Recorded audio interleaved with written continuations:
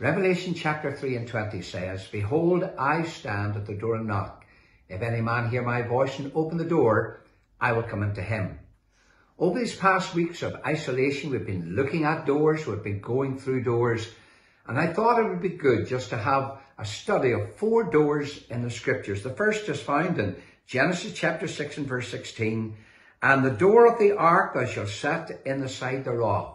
This is the door of salvation. Now in verse 5, God reminds us that God saw the wickedness of man that was great in the earth, and that every imagination of the thought of his heart was only evil continually. And when God looked at that, it grieved God to the heart. But my dear friend, it didn't grieve man, it didn't bother man. But God has a wonderful way of saying, party's over. And so God told Noah that he was going to send a flood to destroy man upon the earth. And God told Noah in mercy to build an ark for the salvation of those that would enter therein. Noah laboured and for 120 years warned men and women of that judgment that surely was to come. But you know, there came a day when God said to Noah, "Come inside, come in." And Noah came in and his family came in, and the Bible says God shut that door. You see, my dear friend, here we have the door of salvation.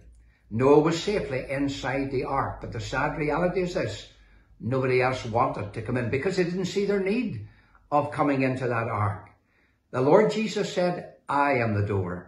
By me if any man enter in, he shall be saved." The door was in the side of the ark, and Jesus Christ, his side was opened, his blood was shed for your salvation and mine. The second door is the door of security. In Exodus chapter 12 and verse 7, "And they shall take of the blood and strike it on the two side posts and on the upper door post of the houses." And here we find indeed that the children of Israel are in bondage in Egypt. God is going to deliver them. He tells Pharaoh, "Let my people go." But Pharaoh mocks God. Who is God that I should serve him? But my dear friend, God soon let Pharaoh know who exactly he was.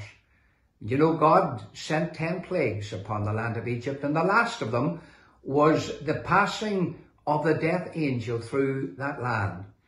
The Lord told the children of Israel to shed the blood of the lamb and apply the blood to the doorposts, and God would stand guard over those doors, and so he did. The death angel passed through the land. But sad to say, the homes of the Egyptians, there was no blood applied. And the message was very simple: no blood, no salvation. Under the blood, secure. And thank God we are secure under the precious blood of Christ. In the book of Revelation, in the chapter 3, in the verse 8, it says, "I have set before thee an open door." God speaking to the church at Philadelphia. And God tells him, he says, "I know all about your works." And it's good to know that God sees everything. But God says, "I have set before thee an open door, a door of service, a door of opportunity." And God is going to use them mightily for his honor and for his glory. And the wonderful thought is this: when God opens a door, no man can shut it. Isn't it good to know that God's in control of the door of opportunity for you and me?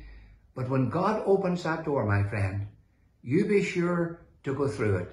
Go through with God thy vows to pay. The final one is in the book of Matthew's Gospel, chapter 25. And it tells us, "And while he went to buy, the bridegroom came, and they that were ready went in with him to the marriage, and the door was shut." Here's a door of separation. You see, those that were ready went in with him. There was a time when the door was open. People had opportunity to go in. But my friend, there came a time when the door was shut. Man could not enter in anymore. Those that did go in enjoyed the feast and the fellowship there of the marriage. But those that were not ready, they were shut outside. And you know, God will shut the door of opportunity one day. But praise God, if you go in through the door of salvation, you will go into heaven itself and sit down at the marriage supper of the Lamb and enjoy fellowship for all eternity. But God says, "My spirit shall not always strive with man." The indifferent, the careless, the neglectful, the rejectors of God's salvation will be shut outside. Oh, I beg you in God's name, listen to the plead of the Spirit of God. Oh, that they were wise, that they understood this, that they would consider their latter end. My dear friend, God is giving his children a door of opportunity of service. But he's standing at your door, sinner, and he's knocking. Will you let him in? Will you receive the Savior today? May God speak to your heart and bring you to himself. For Jesus' sake, Heavenly Father, bless thy word. To our hearts we pray. Help us to be obedient to thy truth. In Jesus' name, amen. From my heart to yours and home to yours, God bless you.